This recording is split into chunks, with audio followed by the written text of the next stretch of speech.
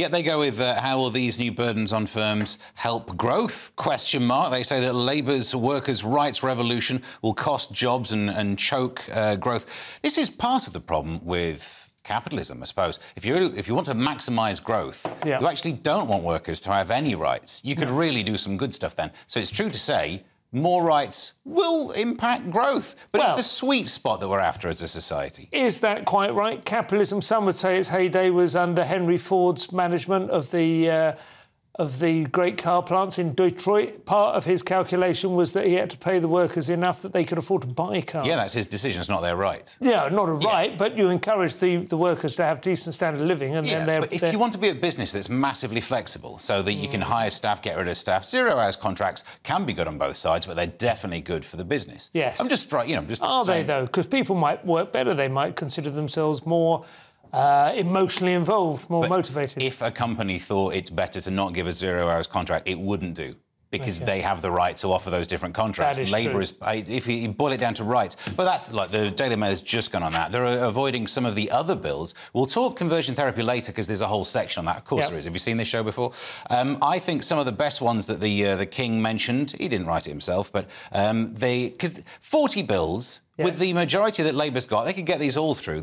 Worst-case scenario, get slowed down by the House of Lords. Maybe that one where they get rid of hereditary peers. Of the House of Lords, yeah. They might mention that a few times. But my favourite one is the Budget Responsibility Bill, known as the Liz Truss Bill, where they're making it illegal for anyone to do a Liz Truss again. Imagine that as a legacy. That you're known, you've got a bill named after you because we don't want people to be able to do what you do. And yet you're still alive. That's quite unusual. Nick?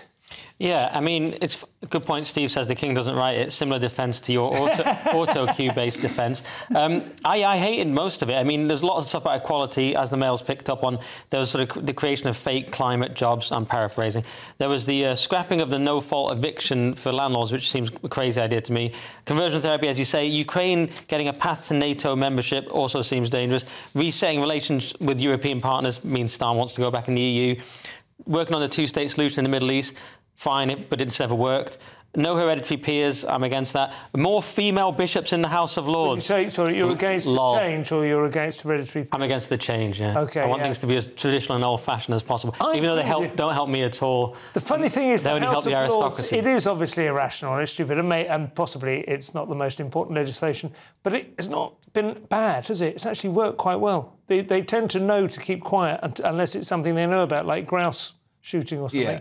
But the idea of, like, your dad or your granddad was really good, so you should get a say in things, it is flawed, isn't it? It's not the main thing in the speech. I mean, I'd be more worried about almost everything else. I mean, they're getting more female bishops in the House of Lords. Is that important enough to be in the... Oh, why is that? Hate women? Get rid of all the bishops from the House of Lords. Why do they suddenly get a pass in? That is the odd thing. I would, but only because they're woke.